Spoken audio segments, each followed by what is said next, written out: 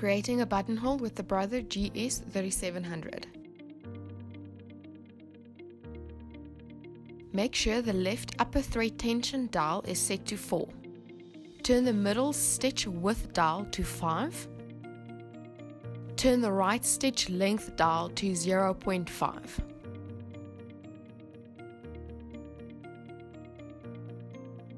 Select the buttonhole stitch by turning the dial to the corresponding number 1.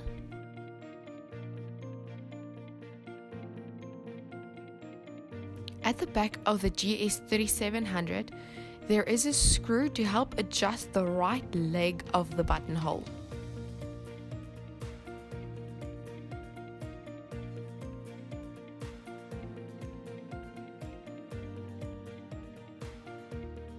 Insert your button at the back of the buttonhole foot and attach it to the machine by snapping it onto the shank.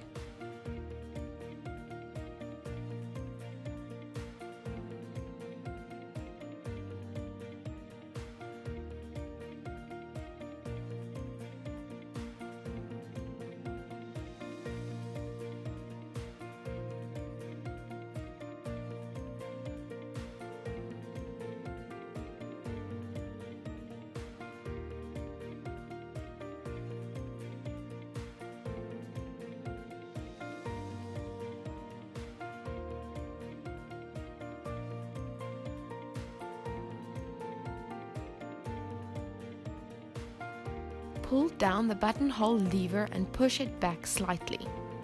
Press down on the foot controller until the entire buttonhole is stitched.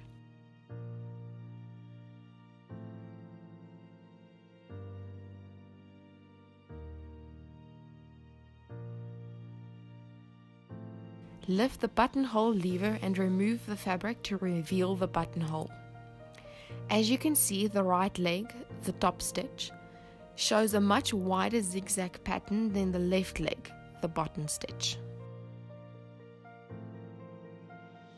To help even out the zigzag in both legs, make sure to add a stabilizer between your two layers of fabric and turn the screw at the back of your machine to the right, just past the center line, to adjust the right leg stitch length of the buttonhole.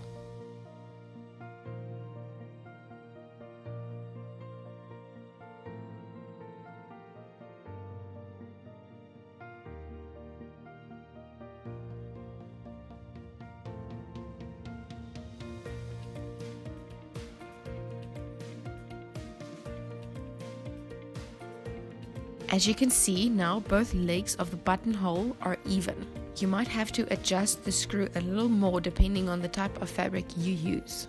Thank you for watching and never stop learning. Please like and share our video and subscribe to our channel.